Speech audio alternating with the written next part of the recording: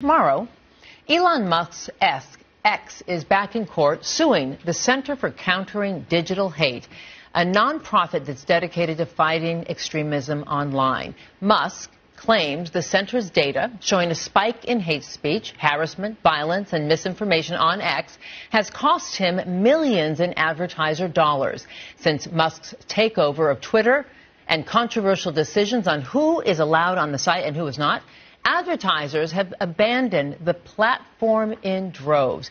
Imran Ahmed, founder and CEO of the Center for Countering Digital Hate, says this lawsuit is meant to silence the truth and is straight out of, he says, the authoritarian playbook. He joins us this morning. Good morning, Imran. Thank you very much for joining us. My pleasure. Let's set the stage for this lawsuit. Elon Musk is suing your nonprofit, claiming your research, your data on the rise of hate speech on X has cost him millions. Talk to us about what your research determined and why you've called this a baseless lawsuit. Well, when Elon Musk took over the platform, took over Twitter, renaming it X, we did a study to look at how frequently hate terms were used on the platform in the month after he took over compared to the year before.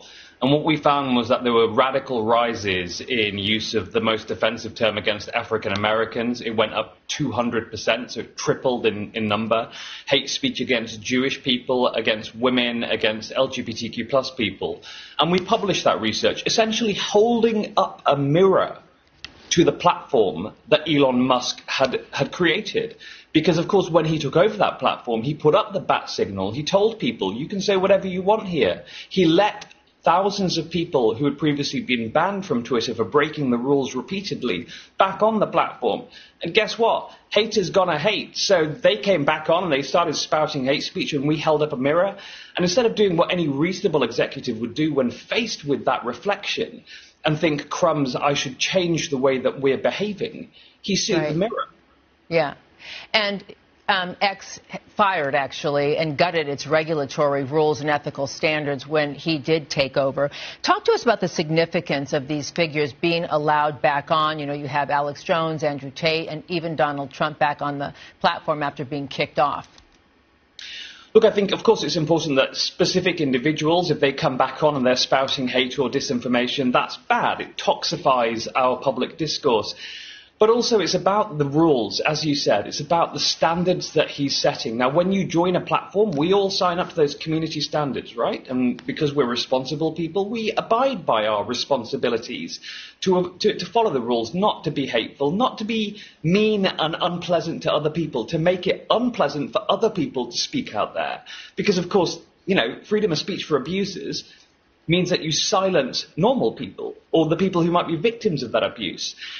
But of course, with every responsibility comes a reciprocal right that we should expect the platform to enforce those rules. And it is the staggering failure of X to enforce the rules, not just on hate. We study eating disorder and self-harm content that affects our kids.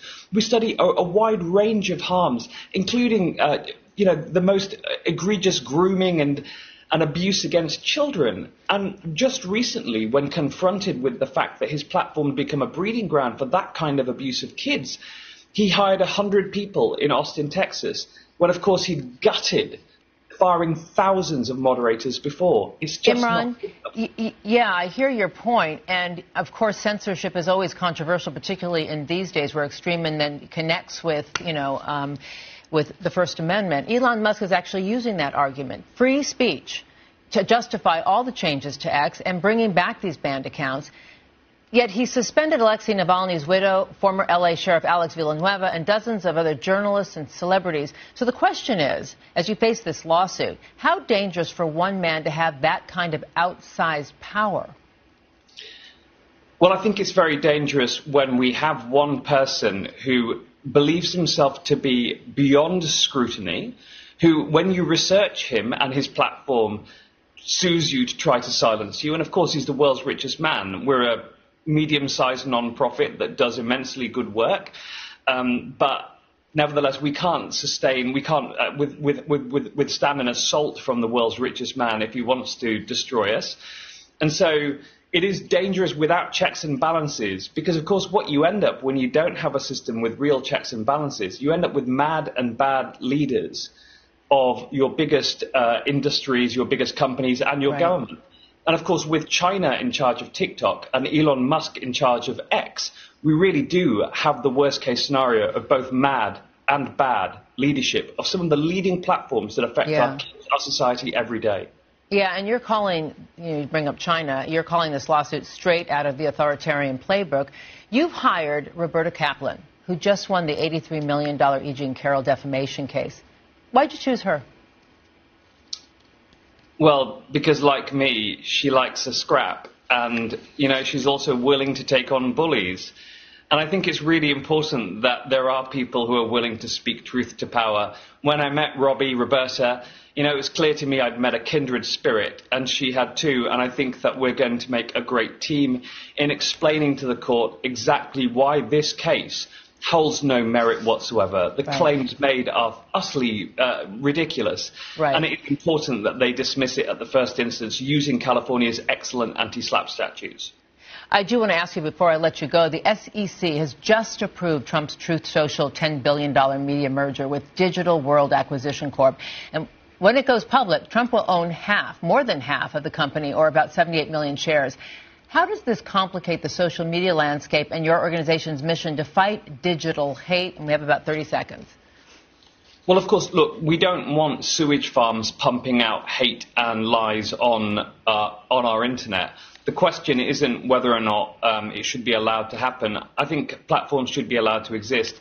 The question is whether or not it's a viable company. And the truth is that not many people are using that, because not many people want to spend their entire day submerged headfirst into sewage. You know, Elon Musk has tremendous power in this country, as you know. He's in space and EV, communications, war front, with all those satellites. And he's now up for a Nobel Peace Prize. Should he get it? I can think of better candidates. We'll leave it right there.